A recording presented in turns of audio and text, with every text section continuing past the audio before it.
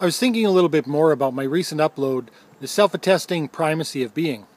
And I was thinking, I really like this idea of using Sai's own arguments against him. And in that video, I basically used one of Sai's little nonsense sentences to answer a question that he might ask. And validly, I might add. And I thought, what would be neat would be to use Sai's own argumentation style against him. So, the avoidance of questions, the redirection of the conversation, and the reframing of his opponent's arguments.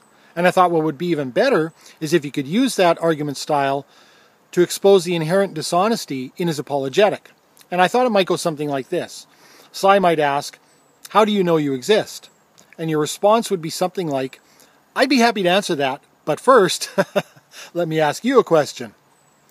If there was a world in which God does not exist, but I do, would it be impossible for me to know that I exist?"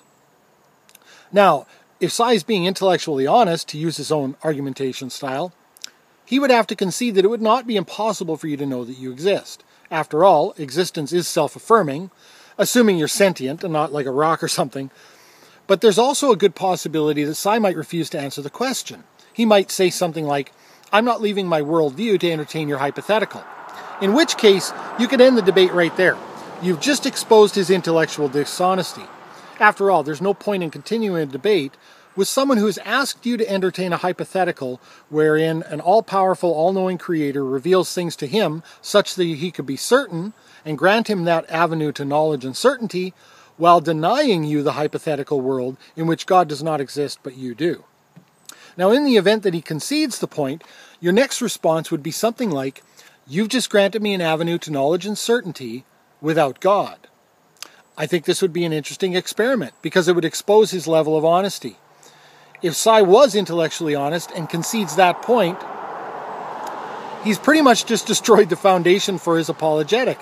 After all, the presuppositional apologetic is founded upon getting you to grant him an avenue to knowledge and certainty while getting you to unwittingly deny yourself your own basis for knowledge. And so at that point, you'd both have an avenue to knowledge, you're back to an evidential argument, and that's pretty much been shattered. By Sai's own admission, that's not a place that he would want to return. Let me know what you think.